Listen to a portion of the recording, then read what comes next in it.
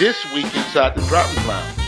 You know, if you don't plan, man, you're gonna fail at this. I'm a run until I can't run no more. It's all I've known growing up, what I've always known I wanted to be. We live in a world of knowledge. We're all swimming in ignorance. There you go, the outlaw. Outlaw King It's Kong. back. Back with a vengeance. Yeah. You make him blush every time you say that. I know, right? Dude, It's not the way he says it. the outlaw, the legend. Hey, Outlaw.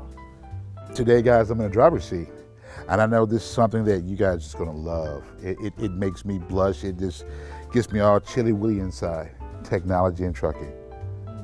For it or against it? Is it really is pushing us to the edge of, you know, manless trucks? So, technology.